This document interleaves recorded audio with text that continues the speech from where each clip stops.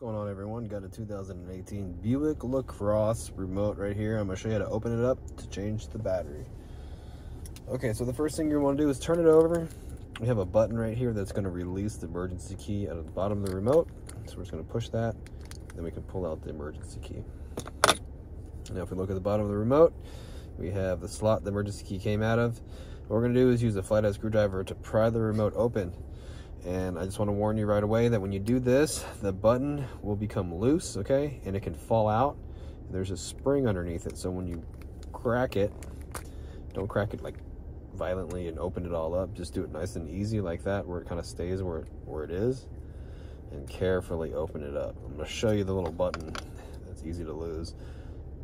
How easy it comes right out. But it comes right out just like this.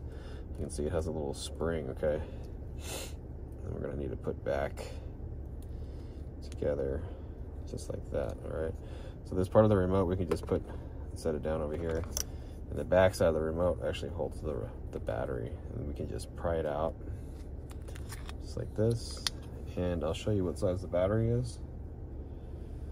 The battery size is going to be a CR2032 battery with the positive sign facing down. Okay, I'm just going to stick it back in the holder here, slap it back in.